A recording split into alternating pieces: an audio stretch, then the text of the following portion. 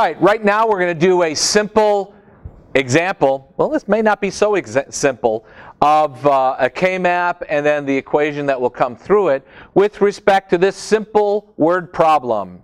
Using a K-map, write the Boolean equation that identifies prime numbers between 0 and 31. Whoa! Okay, so first of all, if I'm going to do this with a K-map, and my inputs are going to be the digital, the binary digits needed to represent 0 to 32, how many binary digits is this? 5? So 32 is 2 to the 5th, right?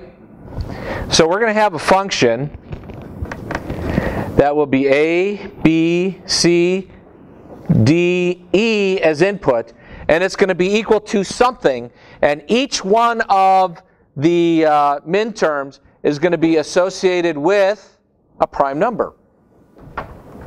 And so that's what our objective is to find that. So let's start out by saying, what are our prime numbers?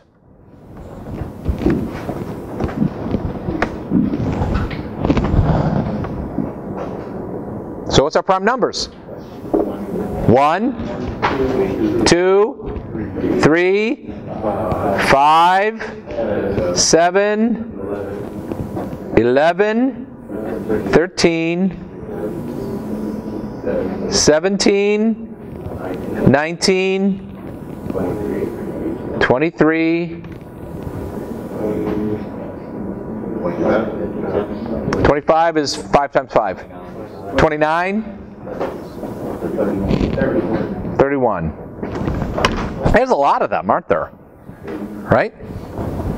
So now the next step is to do a K-map. So how many? Oh, have we done a really big K-map before?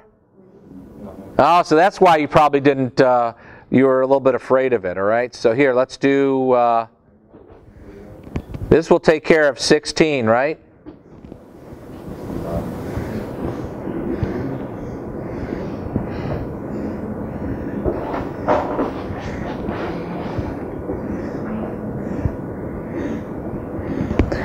And so the thing to keep in mind is that really this is associated with when A is equal to 0 and when A is equal to 1. Each of these columns will be for BC, DE, BC, DE. When BC is 0, 0, 0, 1, 1, 1, 1, 0. Remember, each row here is going to differ by 1 bit changing. Across the top, 0, 0, 0, 1, 1, 1, 1, 0.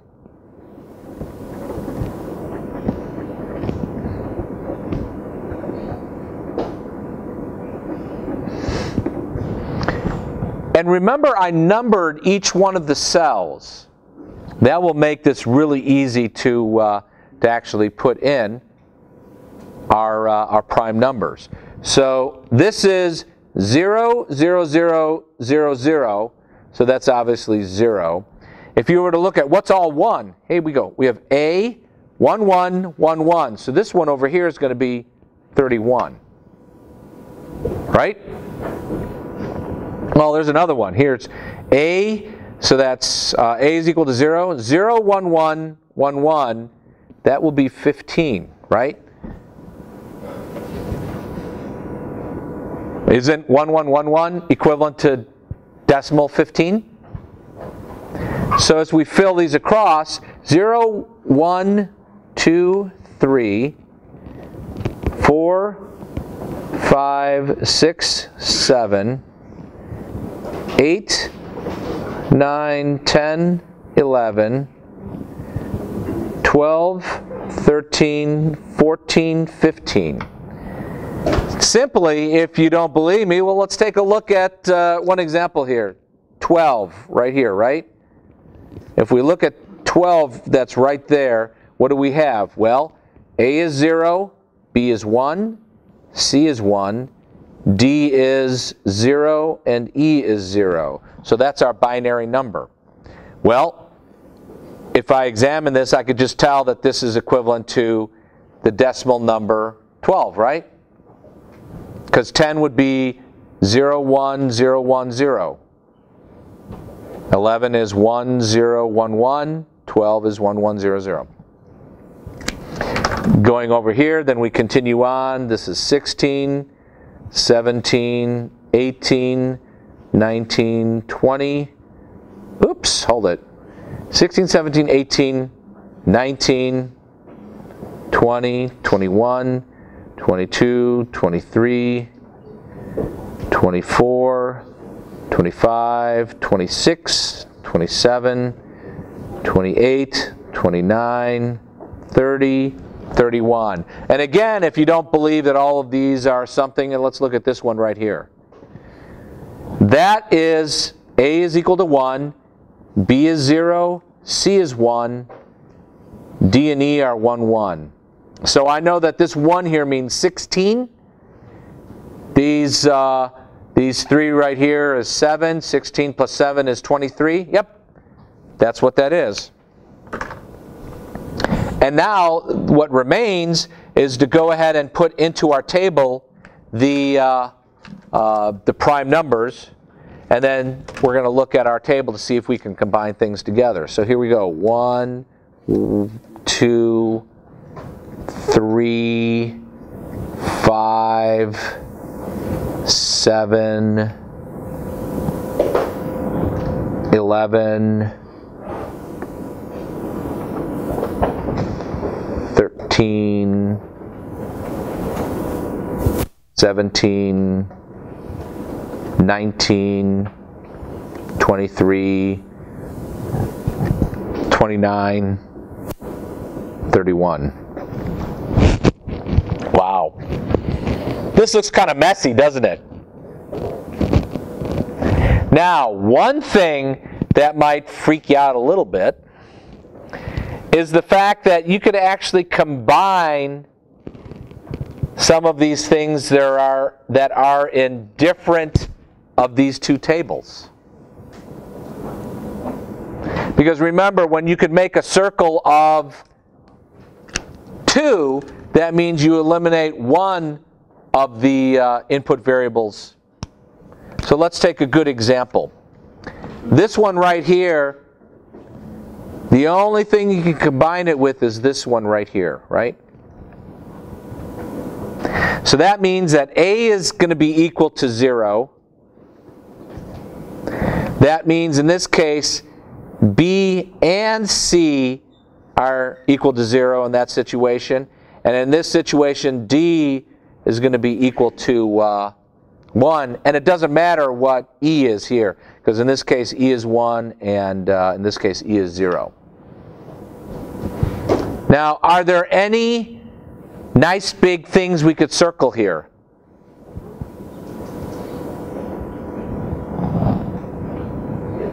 Yes. What are they? 1, 5, and 13. Say that again? 1, 5, and 13. 1, 5, and 13. Can you circle 3 things? Remember, it's 1, or 2, or 4, or 8 things that you could do together. So you said, somebody said 1, 3, 5, 7.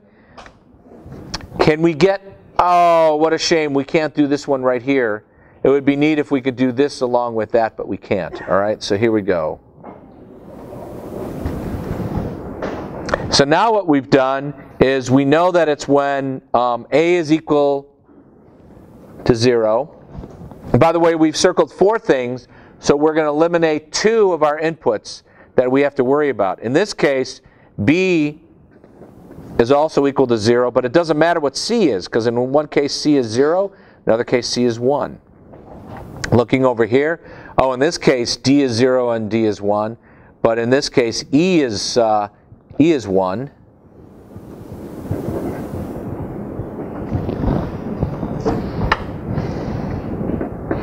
So now we've got those 2.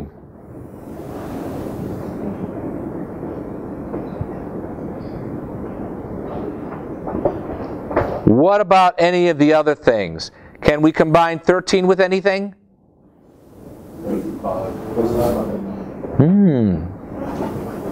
We could do one of the following. And this is where it gets really interesting. We can combine 13 with 5, Or we can combine 13 with 29. Mind blown, right? Well, why would we want to combine 13 with 29?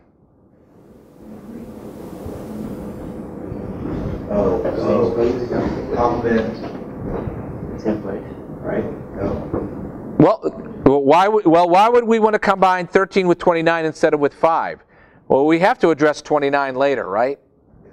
Oh, but look at this neat thing I have going on. I can combine 23 and 31. I can combine 17 and 19 and 1 and 3 together.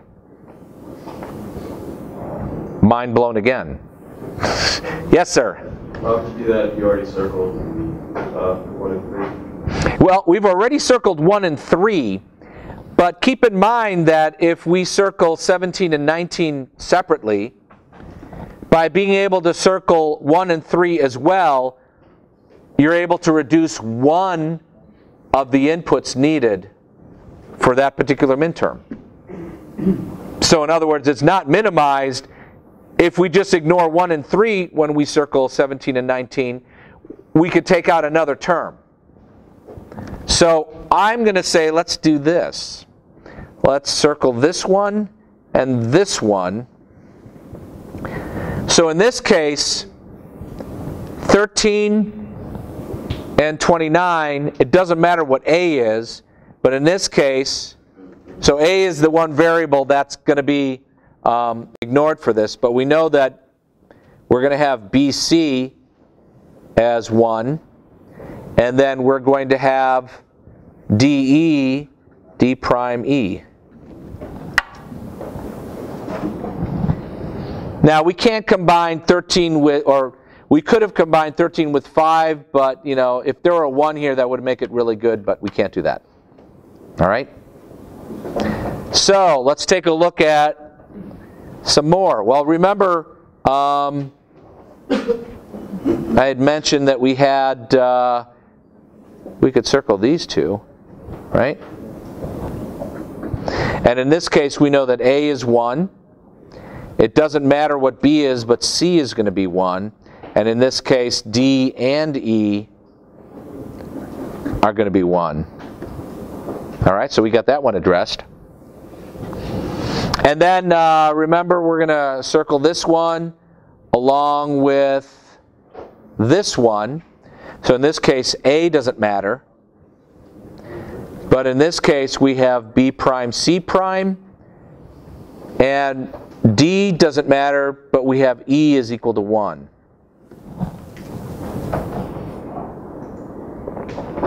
We have one more. We haven't addressed this. We can't join anywhere there, there, or on this other side, but we could do up here and grab 3 at the same time. So in this case, we'll have another 4 variable. It's obviously A prime. And in this case, it looks like B changes, but C doesn't. So this will be C prime. And then it's in this column, so that is D, E. And there we go. This is our function. Is going to be equal to that. Do you think we could make that any simpler? It's going to be tough to make it any simpler. Wow. I do want to make one observation in this. By the way, what's the only even number, prime number? 2. So what do you notice about all of these right here? It's odd because, with the exception of 2, it's all odd because you always have E right there. E, E, E, E. E is always 1. That means it's an odd number. All right, so who would have been able to solve this in a quiz? No way on earth, huh? All right, and so that is an example of using a K-map for prime numbers.